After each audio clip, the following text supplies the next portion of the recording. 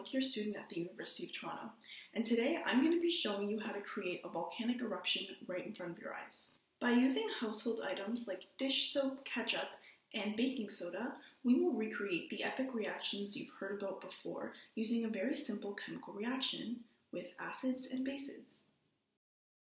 These are the materials you will need for this experiment.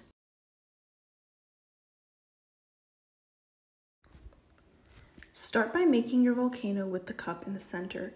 You can use whatever materials you would like to decorate your volcano, and the experiment will work no matter how complicated or simple it is.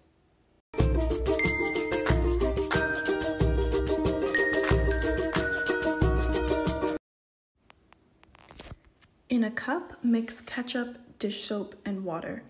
Pour it into the plastic cup that you're using for your volcano.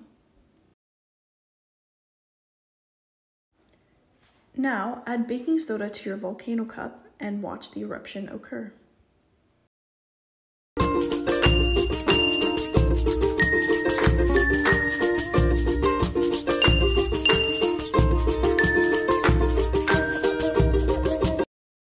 Ketchup is made with vinegar and tomatoes, which reacts with the baking soda to make carbon dioxide gas.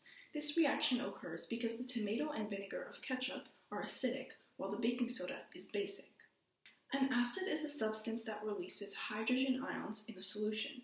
Many sour or tangy liquids like lemon juice are acidic. A base, on the other hand, is a substance that releases hydroxide ions and can be seen as sort of the opposite of an acid. An example of a basic substance would be a bar of soap. When ketchup and baking soda come into contact with each other, the reaction is as follows. Sodium bicarbonate, which is the baking soda, and acetic acid, which is inside the vinegar inside ketchup, reacts to form carbon dioxide, water, and sodium acetate. The solid baking soda was placed in liquid vinegar of the ketchup, producing carbon dioxide gas, which is evident because of the formation of bubbles in the foaming mixture. Eventually, all of the solid baking soda had dissolved and reacting, producing a new liquid solution.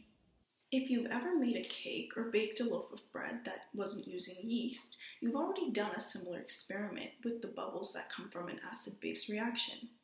Most cakes and quick breads rise because of the bubbles in their batter. Those bubbles, like the ones in the volcano you just made, are created by a chemical reaction of an acid and a base.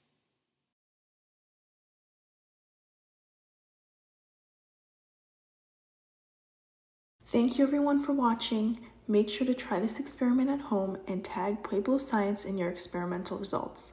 And don't forget to subscribe to our YouTube channel, follow us on Facebook, Instagram, and TikTok for more content. And comment down below what you would like us to cover next.